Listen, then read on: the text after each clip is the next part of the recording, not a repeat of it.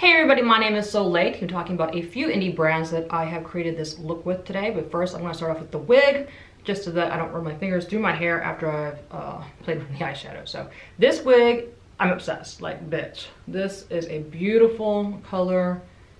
I forget how much I paid, probably 40 bucks. I got it off Amazon. Like, you just can't go wrong with this wig. It's beautiful. And I love the ombre effect. I love the fact that it's straight. It doesn't tangle as much as other wigs that I have. Definitely check them out if you're into purple wigs, if you're into synthetic wigs. This is definitely a good find, faux show. All right, so the next thing I want to talk about is the brand VE Cosmetics. I have talked about them beforehand, but this is the first time we're trying their Blood Moon palette. I use their all matte Blood Moon palette with this all duochrome palette from Pink Crush, which I've also talked about in the past before. Both, I absolutely love the brands. I continue to purchase from them.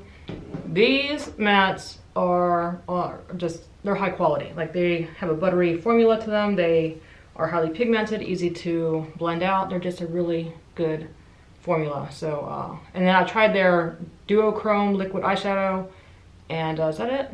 Yeah, I think so. I have some lipstick I haven't tried yet, but so far everything I've tried from VE Cosmetics I've liked.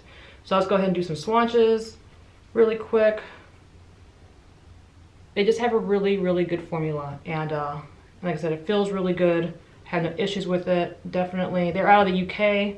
I would definitely give them a shot. I found a lot of good quality brands out of the UK recently, and I am here for it. So again, this is the palette Blood Moon, and then this palette, which I've spoken about before in the past, I'll go ahead and just bring it up again because on my eyes, I am just obsessed with their formula for duochromes. There's a few companies that are the same when it comes to that wet shiny look, and they just knock it out of the park. Some companies, they just, I don't know what they're using, but they miss the mark, and this is one of the companies that is up there with a high quality duochrome formula.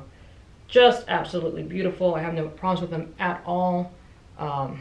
Just smear it down my finger. Yeah. It just has a very wet look to it, high shine look to it. Like, I'm obsessed with this formula. It makes me just want to become one with it and roll around with it. And if I could, I would literally become one. I would just put it all over my face. Like, that's how much I love this, like this shine. Ooh, I love it. So definitely check them out. They are on Etsy, and as normal, I'll be leaving a link down below to everything that I talk about, so they will also be in that description down below. Yes, so next thing I want to talk about is the lipstick that I have on my lips. I talked about this the other day, but I just started wearing it recently, and I'm kind of obsessed.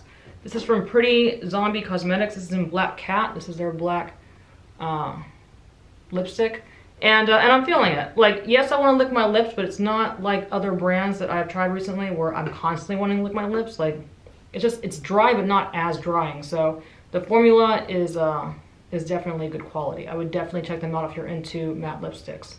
Okay, so then the next thing are these lashes. I have the same lashes on that I had on the other video that I did, which is from Firevixen, but I have to show them again since I'm wearing them again. It is in the lashes Venomiss, which is the middle one right here. And I love this brand, that's all I can say. I definitely say check them out. I've been wearing the Morticia lashes a few times, and I'm getting good wear out of them, like any other high quality lash that I have. Good high quality lashes, you can get up to, like, you know, pretty much a month's worth of wear. Cheap lashes that I've tried from like Amazon, it's like after the first wear, they're like flimsy and falling apart. So these are definitely, I feel like they're expensive, but they're worth the money. Like, you're getting what you pay for.